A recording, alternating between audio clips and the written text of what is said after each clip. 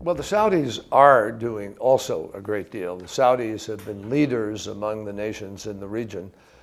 As the custodian of the two mosques, I think that the King Salman and the government speak with a special authority with respect to Islam.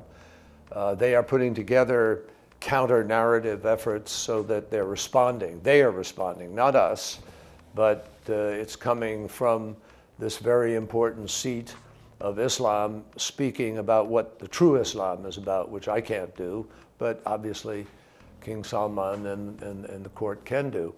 In addition to that, they are on the front lines of effort in the International Syria Support Group, helping to try to shape a political solution to the fight.